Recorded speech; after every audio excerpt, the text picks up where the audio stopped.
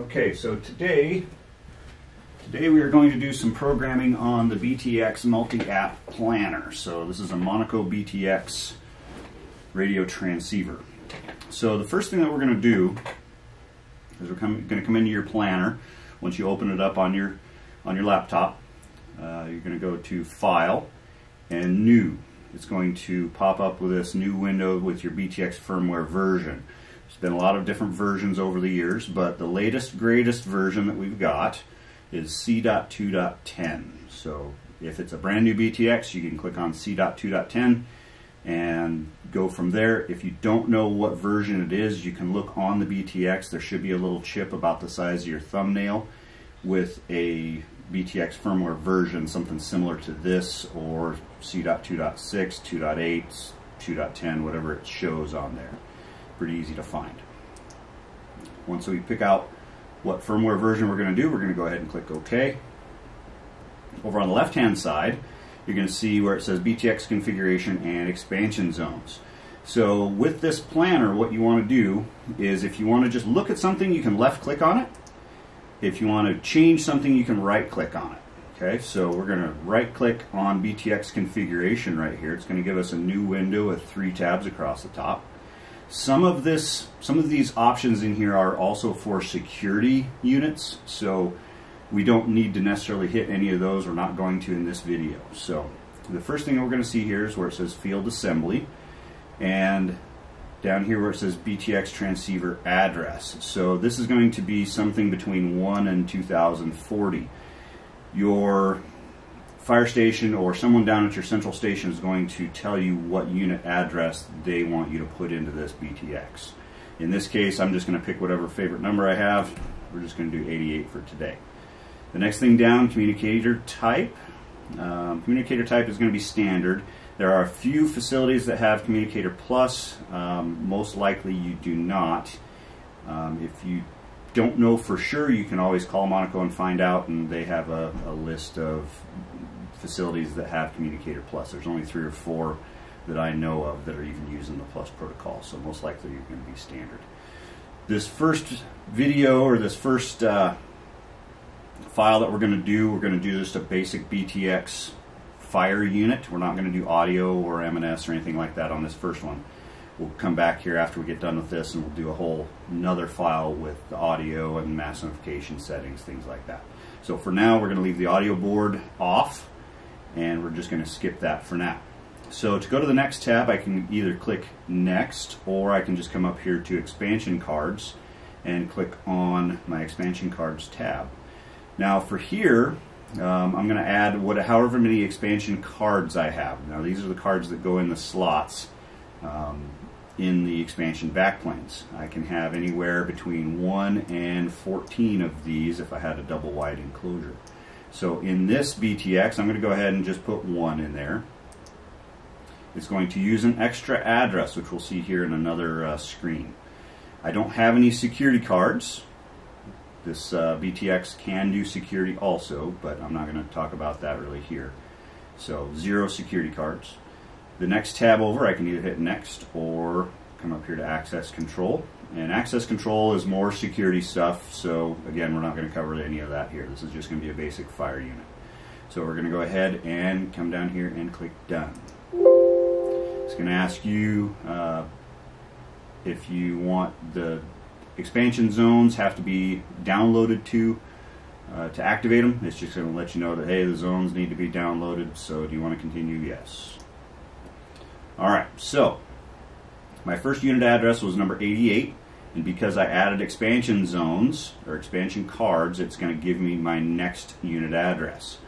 So the main communicator, you have 4 zones that you can play with, and then zones 5 through 16 are all going to be reserved for internal Monaco use, depending on what we tell the BT-X it's going to do. The expansion card starts off at the next unit address, number 89 in this case, and it sees how many zone cards that we programmed in there. So I can come in here and I can say 2 cards, 4 cards, 8 cards, 14 cards, and it's going to take however many unit addresses down here that it needs to get that done. So come back over here to the left hand side, click on the plus sign next to BT-X configuration. you're going to see three new things pop up: communicator, access control, and intrusion detection. So access control and intrusion detection are more security stuff. Again, we're not going to touch that here. What we will do is we'll right-click on BT-X communicator, and it's going to give us a new window with 4 tabs across the top. So the first tab is mostly all, again, security stuff. We don't need to really mess with that here, so we can basically skip this first tab for reporting sources and just go straight to reporting options. So I can either click on the tab or I can hit next, whichever one I want to. The first option here is the enclosure tamper. So you want to take a look at your BT-X enclosure, and do you have a tamper switch on the door of that enclosure? If not, which most don't, security units do quite a bit, but fire units typically don't. If you don't, go ahead and click never. That way it'll disable the tamper switch. If you don't do that, then you'll get a T for tamper when you start pulling the unit from the central station. AC fail and zone faults. So this is for if you have an AC fail on the BT-X, do you want to send troubles back to the central station or not? If you have a facility that has a high probability of base-wide power outages, then you might not want to send a whole bunch of troubles back to the central station every time that happens. Most people go ahead and set that for enabled. That way they just send everything, and if the central station wants to have you change it later on, you can always come back in here and do that. 4-hour battery fault, not usually used very often. Most people go ahead and just click never there. So once we've got that, we can hit next or click on zone configuration for the next tab. On here we've got our onboard zone delay. So we got either 3 seconds or 25 seconds for my onboard zone delay. Now these are the onboard zones on the main BT-X electronics package. The zone cards also have a separate little spot, which we'll see here in a minute, to do the same thing. These are just for the onboard zones. Zone text descriptions down here. So we can type in whatever I'd like here. Whatever text descriptions that I want for those zones that I've got wired up. Now again, these first 4 zones are the 4 zones on the main BT-X electronics package. Zones 5 through 16 are all reserved depending on what I tell the BT-X to do. So most likely you're not going to see those pop up at all. Zones 1 through 4, you can type in some stuff in there if you'd like. Be aware though that the BT-X does not take this information. The only place this is stored is in your original planner file. So you can type whatever you'd like in here, but the next person that goes and pulls this file out of the BT-X, these descriptions are going to be blank. So make sure and write those descriptions on the outside of, or the inside of the door, on the label in there. That way whoever pulls the file out the next time knows what those descriptions are. So type our descriptions in here, whatever you'd like. Go ahead and go to the next tab for hardware. This top option under the hardware tab, again, this is for our relay board. If we have a relay board attached to it, we'll do that here in the next file. Mostly it's security stuff though, so it's either going to be central controlled from the fire station, or you're going to have security stuff here, which we're not going to do in this video. So after that, we've got our onboard beeper, our local audible alert. So this is, what do you want the onboard beeper to sound for? Sound for power status and security zones, fire M&S zones only, power status for fire, M&S, and security zones, or my favorite, which is off. And after that, we are done. Once you hit done, you're going to see your first unit address right here, which is unit number 88, all the zone positions that are there, any text descriptions that you have typed in there, the zone verification delay for those zones, and the zone status at this particular moment. Now right now they're all disabled. The zones are enabled from the central station, so they have to do a zone download over the air from the central station to your BT-X to enable these zones. Right now they won't do anything until that is done. Zone 16, or zone 14, sorry, zone 14 is the expansion card COM fail zone. So this zone monitors the communication to all your expansion cards for the whole BT-X. Whether you've got 1 card or you've got 14 cards, doesn't matter, this zone is going to always pop up if you tell it it's got any of them. So make sure and program that and make sure the central station knows that that zone needs to be enabled down at the central station. Otherwise you'll get some errors down there that makes people a little bit confused. So from there we can click on, if we want to do some descriptions for our expansion card, if I come back over here to the left, I click on the plus sign next to expansion zones, and I see there's a plus sign next to fire. So if I click on the plus sign next to fire, then I get a zone card on backplane 1, slot 1. If I want to change that, if I want to do anything with the zone descriptions, I can right click on it, and it takes me to a screen very similar to what we saw for the onboard zones. So I can type in descriptions here if I want, whatever I'd like, and then down below is my zone verification delay. So this is just for this card. Each card has its own zone verification delay. You can separate each card if you feel like it. Once I've got that, I'm going to go ahead and hit done. From here, there's not much else I need to do.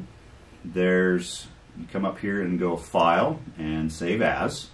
Save your file. Typically I do maybe the building number that you're working on and today's date, whatever that happens to be. Save it somewhere in a known location you can get back to and easily find it if you need it.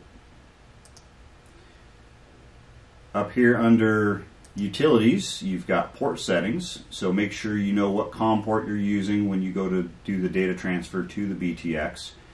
If you're using a USB to serial adapter, make sure and go into your Start menu down at the bottom left, or in Device Manager, figure out what COM port that you're using for that particular USB to serial adapter. Make sure and change it to from anywhere from 1 to 9 that it shows here.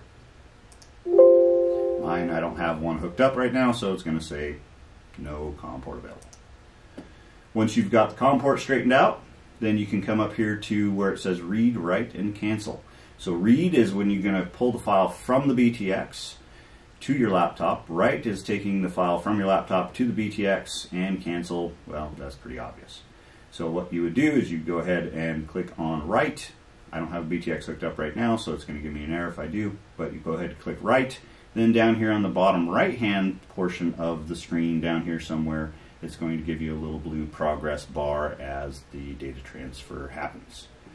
So, for a standard BT-X with no audio board, no relay board, nothing like that, just standard fired plain Jane BT-X, that's really about it. So, from here, I'm going to show you how to do a BT-X with an audio board and a relay board and some mass notification settings. So, we're going to go ahead and make a new file. Go File and New. I'm not going to save this one. Again, I'm going to go ahead and do a brand new C.2.10 BT-X. And it's going to take us back to what we saw before. Now, I'm going to run through this a little bit faster since we already covered it in the first section. Right click on BT-X configuration. I'm going to come in here under this first window and choose my unit address. I'm going to do number 10 this time. Again, communicator type should be standard. In this case, we do have an audio board because we're going to be doing mass notification settings for this. So that means we're going to be doing live voice from the central station and possibly pre-recorded settings from the central station. So in this case, yep, we're going to go ahead and click on audio board installed. And on any newer BT-X, anything B.99 or higher, we're going to go ahead and check this audio board supervision, and it will let us know if there's anything wrong with the audio board, and it does its internal checks, and it'll let us know if there's anything wrong. So from there, we'll go ahead and hit the next or expansion cards. I'm going to come back up here, tell it however many expansion cards that I have on this BT-X. 1, 2, 4, up to 14 cards. I'm going to say 2 in this one. And the last tab for access control, we're not going to worry about, and we're not going to worry about anything for security since we're not doing any security stuff here. So go ahead and click Done. I'm going to say the zone downloads required to activate the zones. Yes, I'm going to continue. Click on the plus sign next to BT-X configuration. We're going to right click on communicator just like we did before. Going to come in here, this window with 4 tabs across the top, reporting sources. I'm going to go ahead and skip that. Don't need to do anything here because again that's all security stuff. Reporting options, send BT-X enclosure tamper. I don't have a tamper switch on my enclosure. I'm going to enable my zone troubles for an AC fail, that's fine. But I'm not going to send a 4-hour battery fault. And again, it's up to you whether you want to set that or not. Zone configuration, next tab over. Zone delay, 3 seconds or 25 seconds. And my zone text descriptions here for my first 4 zones on my electronics package if I want to put something here. After that, I go ahead and hit either next or hardware. First option on the top of the hardware tab for central control. Yes, our relays are going to be central control. Our local audible alert, my favorite, off, but you can again set that to beep whenever you'd like it to go off. I'm going to set it to off. And done for there. Okay, so now this is where things change just slightly from the plain Jane fire unit. I'm going to come over here next to communicator and I'm going to click on the plus sign. Now I get 3 new options for central communication, live voice communication, and mass notification. Again, we're going to be doing mass notification on this BT-X, so we need to go through and set all these settings. Most of these settings are going to be fairly standard for most of your mass notification panels that are out there. There may be some differences on your audio levels, things like that, but for the most part, all these settings are going to be pretty standard for most of your M&S panels. So we're going to right click on central communication first. Most of these should already be done for us, so the central communication behavior should be primary only. Primary communication mode should be FSK radio. And if you wanted to, if you had secondary or fallback to secondary, things like that, then especially for security units, they could do that. So in this case, we're already ready to go. Primary only for our central communication behavior. Primary communication mode is going to be FSK radio. Secondary, we're not going to mess with that at all. So we are done there. Live voice communication. So we're going to go ahead and right click on live voice communication. Primary live voice mode. So if we're going to be doing live voice over the air to this BT-X and into the building, then we're going to go ahead and set this for voice radio. Secondary live voice should be none. And we are done there. This last one for mass notification, go ahead and right click on that. It's going to give us a window with 3 tabs across the top. The first tab for live voice is going to have a bunch of different options here. So live voice mode is going to be live voice with speaker control. It's the only other option other than none, so click that. Live voice PA amplifier setting. This is where your different mass notification panel is going to come into play. Most of the M&S panels out there are going to be 1 volt peak to peak or 1 volt RMS. So it's really up to you on what setting that you need to do. If you click on 1 volt peak to peak, you go ahead and do your live voice settings or your live voice activation from the central station and it seems a little bit low. The audio is a little bit low, then you can come back in here and change this to 1 volt RMS. It might help it out a little bit. So most panels though that I've seen so far are going to be 1 volt peak to peak. Over here on the right hand side, RMS microphone station. So this setting was actually for some of the old wheel lock SP40 panels. So most of the newer panels that are out there now don't need this checkbox checked. So you can leave that alone for now unless you know for sure that you need to actually check that. Now this is for the old wheel lock panels that only had 1 audio port into them. So they would take the audio from a remote microphone, run it through the BT-X and into the M&S panel that way, since they only had 1 port for 1 microphone. Any of your newer panels have multiple ways to hook up multiple microphones, so you don't need this checkbox anymore. But what we do need is we need this K1 relay closes with live voice activation. So basically what we're doing is we are fooling the M&S panel into thinking that this BT-X is just another remote microphone. So that's basically what this does, is the K1 relay on the audio board will close whenever we activate live voice and let the M&S panel know that, hey, we've got live voice going on, just like a regular push-to-talk microphone. So we'll go ahead and check that box. Keep alive timeout. Pretty rare that anybody uses that. It was used on a few different facilities, but 99% of your facilities are going to use your regular live voice timeout. Now, this is up to the facility and the AHJ as far as what they want this set to. Most places are going to have that set for either 5 minutes or 10 minutes. Okay, so 0 is no timeout, or you can go 1 to 60 minutes. Then we're going to go to the next tab for pre-recorded. Go ahead and click on there or hit next. So pre-recorded mode, we are going to set for relays. Most panels, most M&S panels don't want relays with K1 active because the K1 relay that we're talking about is the audio board.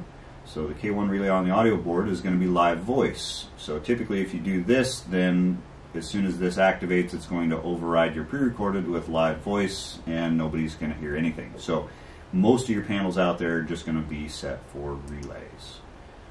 Pre-recorded timeout, very similar to what we have on the live voice timeout. So it's either going to be 5 minutes or 10 minutes. Most of them are going to be 10 minutes. And either click on the tab up top for M&S groups or hit next.